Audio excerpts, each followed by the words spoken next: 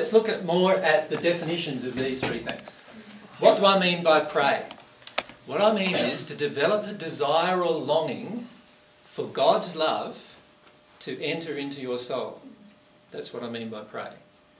So when I say the word pray, it means having a longing in your heart to connect with God and to feel God's love entering you.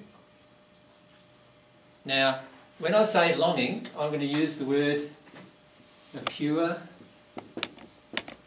the word's pure desire.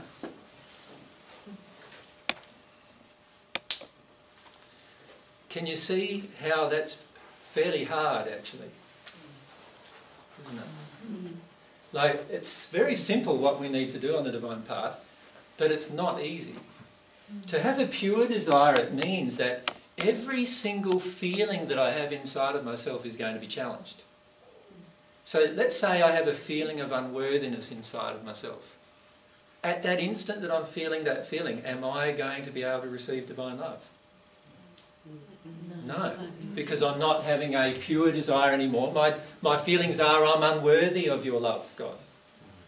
So as soon as I have that feeling, obviously my desire is no longer pure for God's love to enter me, and I will need to let myself be humble enough to feel that emotion of unworthiness.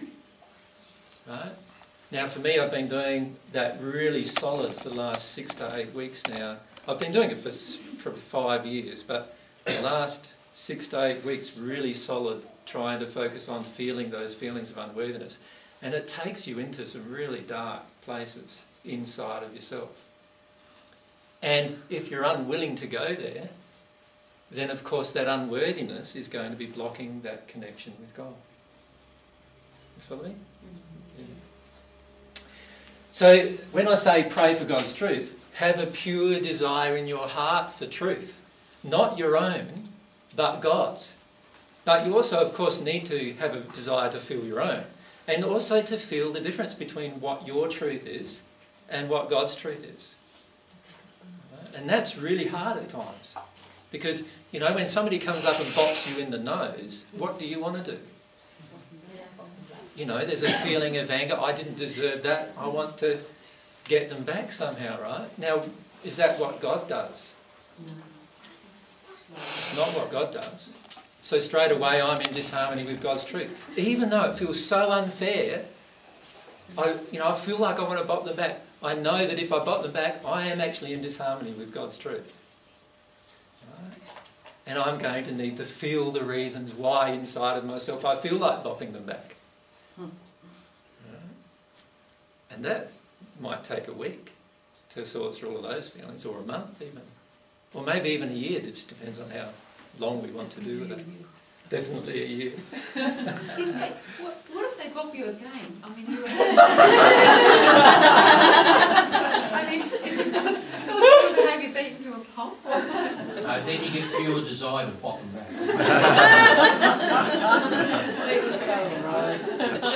That's why I said in the first century to turn the other cheek. There's a lot in that, if you think about it. So the answer is yes to your question. So you know, if you love yourself enough as well, I mean, isn't it about feeling worthy yourself? Is it okay to let somebody abuse you? If you really felt worthy, and this will get to the law of attraction a little later in our discussion, but if you really felt worthy, it's highly unlikely you would have attracted the event in the first place.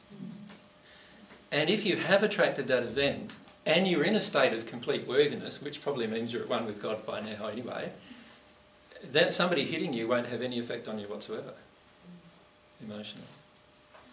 So either way you look at it, you're in the situation because of either the law of attraction, either because you're in a state of truth or in a state of error that you need to deal with. So if somebody has hit you, go into your emotions.